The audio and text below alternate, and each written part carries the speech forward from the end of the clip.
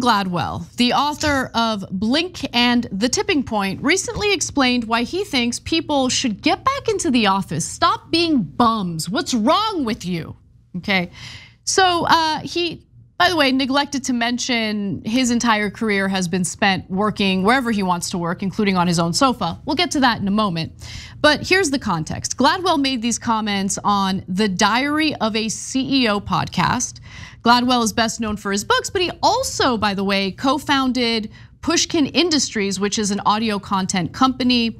Apparently, Gladwell's employees at Pushkin Industries do not want to come back into the office, and he has thoughts about that. So let's take a listen.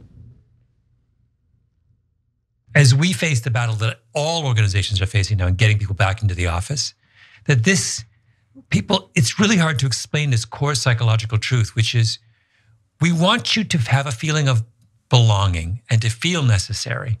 We want you to join our team. And if you're not here, it's really hard to do that. It's not in your best interest to work at home. I know it's a hassle to come to the office, but if you're just sitting in your pajamas in your bedroom, is that the work life you want to live, right? Don't you want to feel part of something? My favorite smear of individuals who want to work from home is the idea that they're all just lazy bums who sit around in their pajamas, which, to be clear, as long as you're taking care of your responsibilities, you're getting your work done, who cares if you're doing it naked? Who cares? But they like to paint this picture of people who want to work from home because they just want to completely distract from the fact that there are economic concerns tied with wanting to work from home. For instance, if you are a woman who has children, it's very unlikely you're gonna be able to afford astronomical prices associated with childcare. So being able to work from home helps alleviate that financial burden. They don't talk about that. There's also the insanely high gas prices. Yes, they've been coming down, but let's keep it real, they're still extremely high. Not having to pay for gas to go into the office is lifting a financial burden for workers in this country. They don't address that. Instead, they talk about, they just like to wear pajamas and lay around all day. And then they also love to pretend as if coming into the office is what connects you to human beings. Like that is the number one priority, because God forbid you might have a deeper connection with other people around you, like family members or friends. God forbid you might have a little bit of extra time to go out there and exercise instead of being stuck in a car during a lengthy commute. God forbid. None of these things get addressed by people like Malcolm Gladwell. Waz. Look, I'm gonna zig here just a little bit. In the sense that, like Malcolm Gladwell, I am generally just annoyed by Gen Z and a lot of my millennial cohort. Like, I really do think we're so freaking navel-gazy, so sensitive, and just annoying a lot of the time. So I understand his instinct to go against everything and anything that Gen Zers and younger millennials are about, right? Like, these people are so self-absorbed, and it's like, I can't bring myself to go to the office. I get where Malcolm Gladwell is coming from. However, like, Chief, you gotta look yourself in the mirror if you have created a work environment that nobody wants to be a part of. Like, it starts at the top. If at your company, nobody wants to show up, nobody wants to be around, nobody's feeling the camaraderie and the sort of, the team first energy within your company, that's something you have not cultivated. And so therefore, to ask people to just come in and automatically feel that is ridiculous. And then, I would say to Malcolm Gladwell, show me some data, please. Just show me the stats that show your company somehow works worse because people are at home now. Right. Okay, like, just please provide some proof that something is actually lost from your company. And that's what I would say. Like, come on, bro. Like, you're the CEO, you're the founder. If there's a culture that people don't feel infected by, they don't feel inspired by, that's your failure. Period. Well, Stephen Bartlett, who's the host of this podcast that Gladwell was on, agreed with Gladwell because according to him, this is my favorite statement ever, people don't know what's right for them. Let's listen. And this is a controversial thing to say. People don't typically know what's right for them. And I'm not saying this just in the context of work. I'm saying like, look at other areas of our life where we've sacrificed community for productivity or efficiency, where maybe we now sit at home and tap a glass screen to get our food and then swipe on a glass screen to get a date and then click double tap photos. Like that's probably what you would have chosen through convenience, but then the cost on happiness, which you don't get to see when you make that transaction. Make it easier and financially suitable for people to bear the financial costs of coming into the office. It's that easy.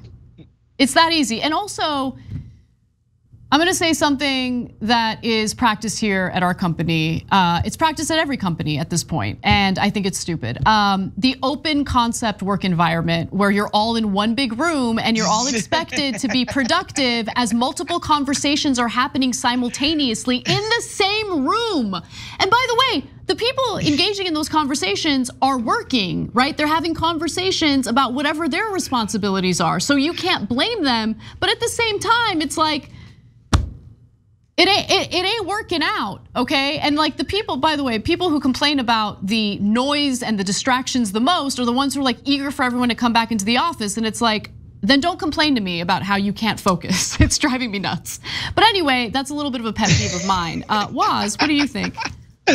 I think that nobody can ever accuse Anna Kasparian of not keeping it real on this damn show because she just lodged and filed the HR complaint live on air. She's done with the open air, open concept office, y'all. Get this woman a corner office so she can lock her door and work in peace ASAP. Thank you very much. Hope Cenk is listening to this. No, but I mean, you got to read for the show and research for the show, and it's hard to focus. But anyway, put my pet peeves aside because that's irrelevant. Sure. No, people do know what's best for them. People know what's best for them, which is, hey, it's actually a lot more of a cost benefit for me to just work from home. I get more work done, I'm not distracted. I don't have all of these costs associated with working from home. But one thing that I'll say, and they're not saying it in the context of this interview, but it is true, right? So the one argument I've heard that's supportive of making people go back into the office, that I'm like, all right, they got a little bit of a point there. So like right now, metro systems are overrun with like crime and stuff like that. And it's because people aren't present. Like people who typically use the public transportation to get to and from work aren't there anymore. So when there's less people around, it provides more opportunity for bad behavior, for people who want to carry out bad behavior. That is the one argument I've heard that I'm like, okay, maybe there's some truth to that, but even then I want to see some actual evidence of it.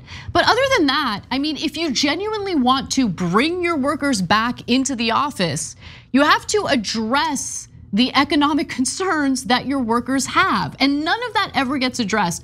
Everyone pretends like, oh yeah, all of these shortages that we have, like the childcare shortages are real. Childcare was already expensive and now it's astronomical because a lot of the people who were employed as childcare workers decided to quit. They're like, this ain't for me. I got thrown away as soon as the pandemic started. They transitioned into other work. Now there's a shortage of childcare. And so how do you expect these parents to afford something they can't afford and get themselves back into the office? These things never get addressed. Yeah, that's issue number one. What are the economic realities of commuting to work? In New York, man, that Metro card's gotta be at like $250 a month for a monthly at this point. And that's like a bargain, realistically. Long Island Railroad was always like way more than that.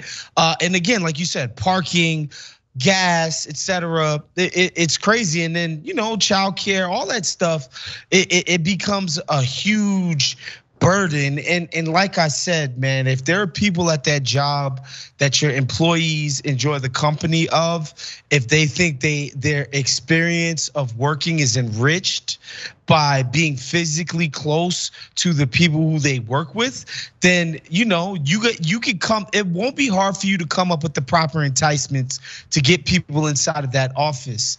Failing that, like, you need to shut up and just make it better for folks. 100%. Now let's get to Malcolm Gladwell, because back in 2020, he actually published something that's telling, because they love rules for thee, not for me, and you see it play out in what he had written previously. So in a Wall Street Journal op-ed from 2020, Gladwell called himself someone who writes in coffee shops for a living, while saying, quote, "Everyone hates the kind of people who write in coffee shops." Back in 2005, Gladwell told The Guardian about his workspace and said, quote, "I hate desks. Desks are now banished." Instead, he said, he starts his day with his laptop on his sofa. Sounds lovely, but he doesn't know what's best for him, Waz. I think that's the problem here. He doesn't know what's best for him. It's up to us to tell him what's best for him, right? Gladwell said he rotates around different places in New York City for work. His office at the New Yorker was not one of those places, as noted in a 2008 profile of Gladwell in New York Magazine that said his editors don't see him in the office very often, owing to his self-professed aversion to Midtown. The profile went on to mention that Gladwell was accommodated with couriers to pick up his fact-checking materials so he wouldn't have to go into the office. Amazing. It's just amazing. Amazing. I will say this. I didn't realize I had all these things in common with Malcolm Gladwell. One, I too start my workday on the couch with my laptop. That is a thing that I do as well. And two, I also hate Midtown Manhattan. Generally speaking, if you can avoid it, I'm one of those snobby New Yorkers who said, I can't be bothered to go past 14th Street. I'm one of those people. So shouts to Malcolm Gladwell for being a Midtown snob as well. Are you not the fairest? I think you might beat Cenk now in being the fairest man in the country, if not the world, for giving him props after he's so unbearable in his demands for people to go back to the office. Rich guy detachment from reality is just what it is, right? Like, these guys, they can't relate to being that normal, $60,000 making 20-something-year-old. Like, Malcolm Gladwell is so far removed from that reality. Like, how can he speak to it in any sensible way?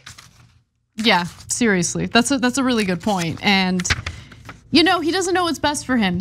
He needs to make efforts to not be so detached from the common man and what their needs and concerns are. Thanks for watching The Young Turks, really appreciate it. Another way to show support is through YouTube memberships. You'll get to interact with us more. There's live chat emojis, badges. You've got emojis of me, Anna, John, JR. So those are super fun. But you also get playback of our exclusive member-only shows and specials right after they air. So all of that, all you gotta do is click that join button right underneath the video. Thank you.